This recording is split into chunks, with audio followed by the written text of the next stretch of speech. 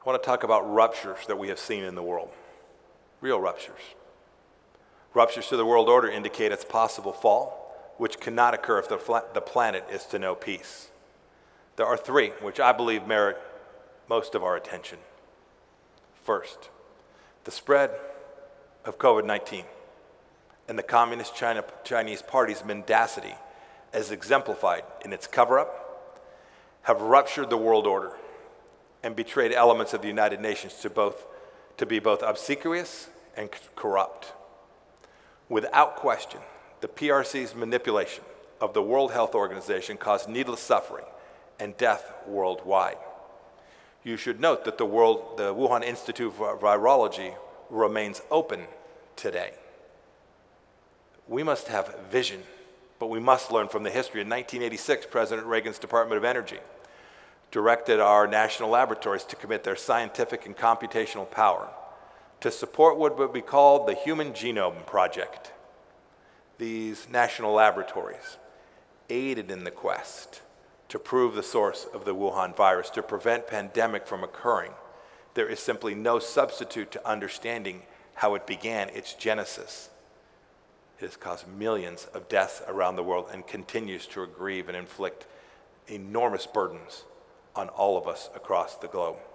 The second rupture, China's Belt and Road Initiative. It's a new form of imperialism. And although it seeks to compromise more than 60 nations, supposedly facilitating commerce and development, the Belt and Road Initiative is truly something else. It is the manifestation of a corrupt attempt to ensnare developing nations with promises of loans and result in infrastructure improvements. You've all seen this. Your banks know this.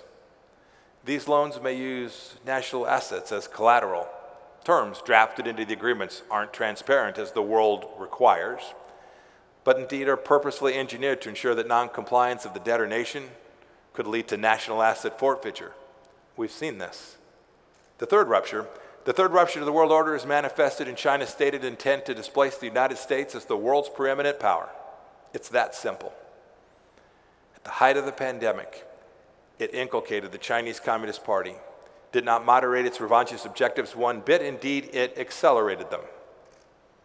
With patent disregard for its prior commitments to the United Kingdom and the once free people of Hong Kong, China broke the Sino-British Joint Declaration. This declaration, as you all know, was words on paper, but it constituted a treaty filed in 1895 with the United Nations after China and the United Kingdom ratified it. Designated Hong Kong to be a special administrative region of China was to give them a high degree of autonomy, thereby committing the Chinese communists to maintain Hong Kong's market economy and its other freedoms. The treaty was scheduled to last until 2047. Everyone in this room knows this did not happen. And given what was done to Hong Kong and China's contempt of its solemn treaty obligations, each of us must ask this: on what consequential document is China's signature meaningful? Do we dare disregard this lesson concerning a premeditated rupture of the international order? For it is kleptocracy, as we all know it. It's ruled by thieves.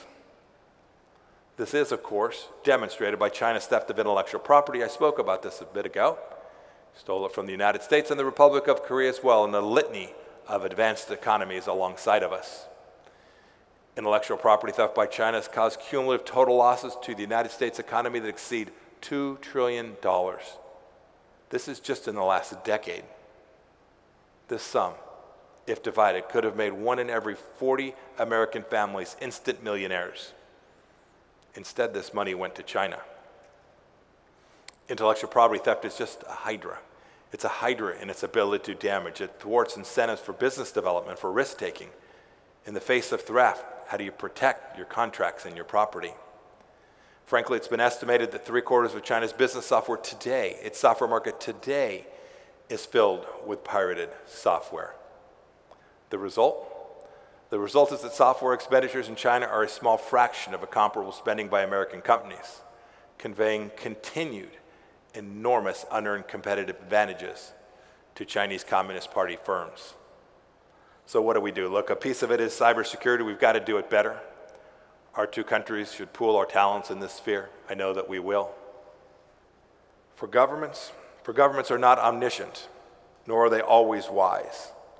We must recall the wisdom of Lord Acton, who stated that power tends to corrupt, that absolute power corrupts absolutely.